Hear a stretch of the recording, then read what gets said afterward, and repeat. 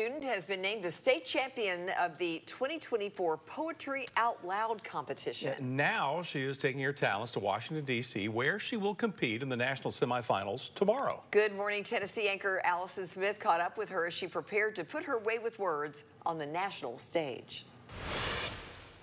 Since high school, Charlotte Bolschweiler has been training to read poetry like a poet. I feel like it's definitely given me a greater appreciation for poetry as an art form and as a style of communication. The senior at Clayton Bradley Academy will represent Tennessee at the Poetry Out Loud competition in Washington, D.C. this week. The poetry competition pulls students into the world and the mind of a poet.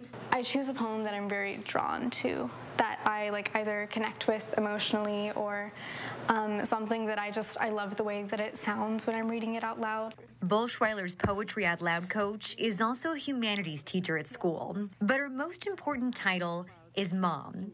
Her poems this year have really pushed her. Her last one, Crepuscule with Muriel, if anyone wants to look that up. It's extremely difficult to memorize and very fun to listen to. She put a lot of time and effort into researching, watching videos. Each poem recitation will be judged on criteria including physical presence, voice and articulation, and accuracy.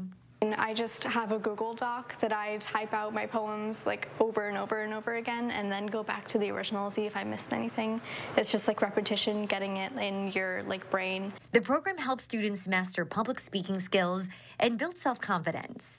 Everyone gets nervous, but the ones who are the most nervous are probably the ones who need it the most. And I see huge growth from the time someone is a freshman to a senior. Charlotte hopes other students can learn to love poetry through the program. That my generation needs to, lean into it a bit more and to see poetry as not something cheesy, just about love or death, but being able to actually understand it and interpret it and being able to write it is very important. Covering education, Allison Smith, WATE 6 on your side.